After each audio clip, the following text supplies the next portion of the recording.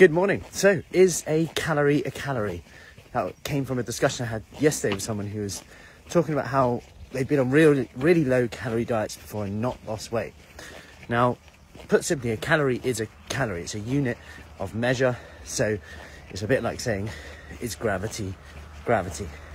A calorie is a calorie. Now, what happens inside the body is calories in, calories out will prevail. However, there is an asterisk on that to an extent. If you eat 400 calories of, biscuits, chocolate, you'll probably lose weight. But you'll be hungry, you'll be tired, you'll be nutrient deficient in lots of minerals and nutrients. You'll probably not sleep very well. You probably won't want to work out. You'll be starving. You'll probably end up binging. And I want to touch on is a calorie because what happens in digestion and absorption is we actually burn calories digesting and absorbing the foods as well. So foods have thermic effect. So let's take protein. I know I talk about protein a lot, but in terms of today's world, we talk about keeping our independence for as long as possible. People often say, I'm expecting grandchildren. I feel my joints getting a bit more achy than normal. I want to make sure that I'm still around for longer. I want to keep my independence. I've seen others deteriorate over the years, and I don't want that to be myself. And protein plays a key role in this, in terms of not just independence, but disease prevention, recovery from potential diseases.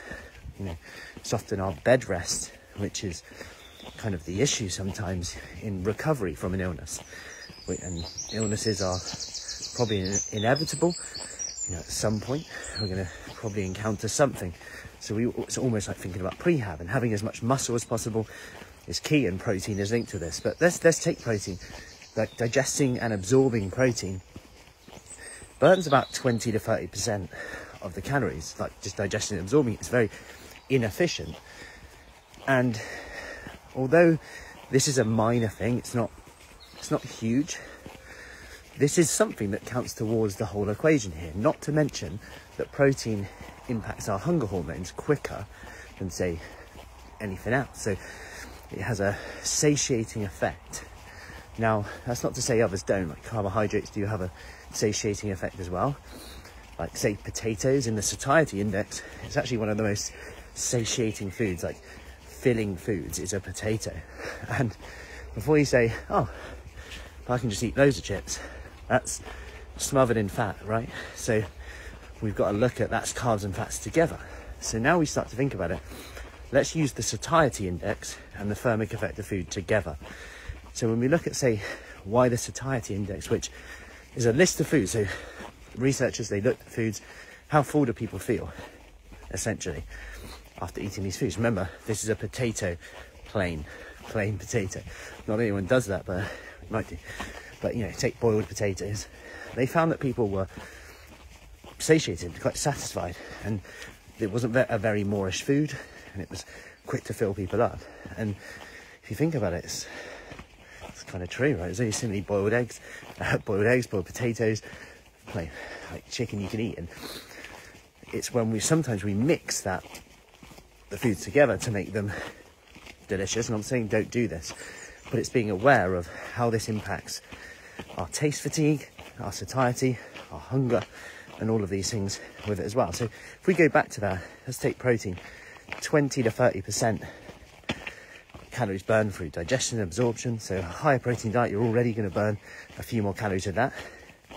And if you throw on top of that, take carbohydrates, about 3% of the calories are going to be burned through digestion and absorption, which is again just minimal, but it's good to be aware of this stuff. No one really talks about that. Morning. And then if we take the fat side of things, about 3% is going to be burned off through digestion and absorption. And again, it's a minimal thing, but as you can see, eating a higher protein diet already is almost like giving you good interest rates on that, if you like. And I don't want to overplay this, like, I can eat more because I'm eating more protein here. But my point in this is a calorie is a calorie, but there are other things that come into this, like satiety, like how hungry you are. Now, obviously, you can override them. We can override our hunger hormones with our habits. You know, if we didn't have access to food when we were hungry, we would just not eat. So we can do it. But obviously, we want this to be as pleasant as possible. And that's where protein comes in terms of satisfying our hunger hormones need, not to mention the recovery, the muscle, the bone density, the independence as we age as well.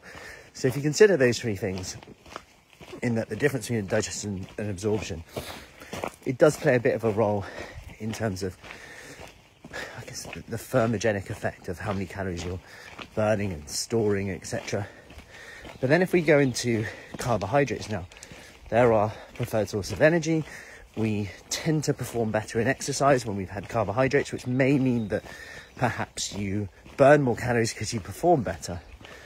Now, the problem is sometimes is when we think of carbohydrates, we think of like cakes, biscuits, ice creams, and they get put in this bad place. Now, these are more processed foods, really, when you think about it, which are high in sugar and fat, right?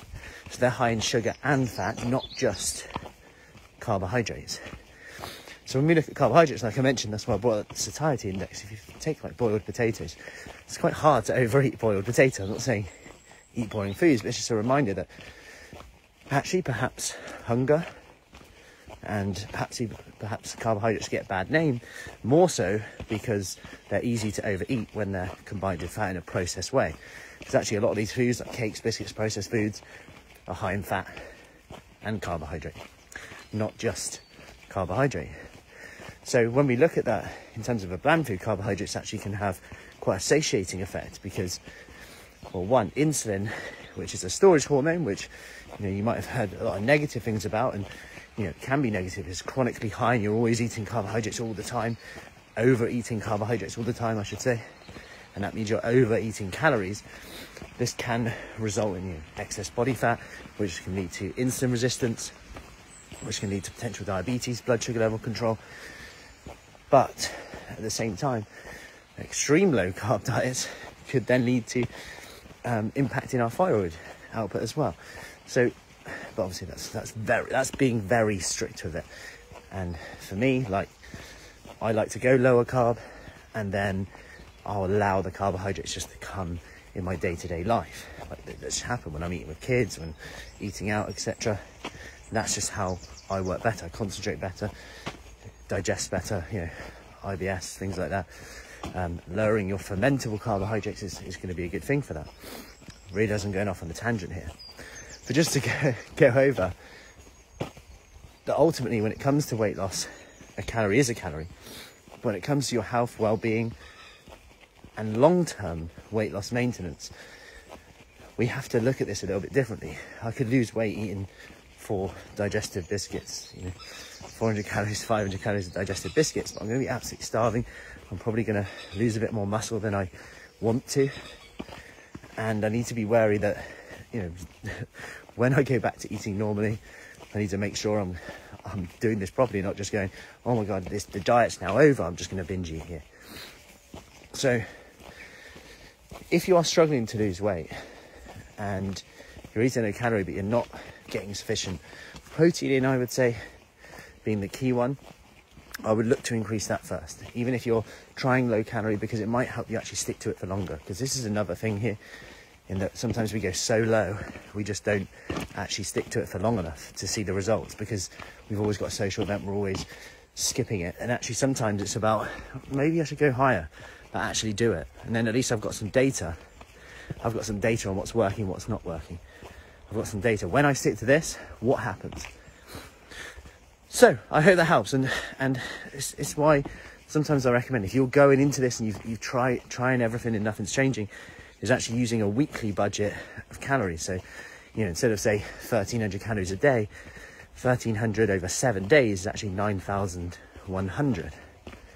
So where you've now got 9,100, you can spend them how you want over the week. And then we call this the 80-20 rule in our Kickstart program, in terms of, can I get 80% from whole, nutritious foods, and then allow myself 20% from, you know, anything I want. So I've got permission to have what I want and not feel guilty, because it's part of the plan rather than off the plan. So I hope that helps, and I hope that gives you bit of a few things to think about today. Have an awesome day, and I'm about to step up my walk into some sprints. So I will see you later. If you want more information about our Kickstart program, brand new studio opening in Chippenham this week coming, and also mole breath devices, comment below with Kickstart and I'll get you the details. Have an awesome day, and I'll see you later.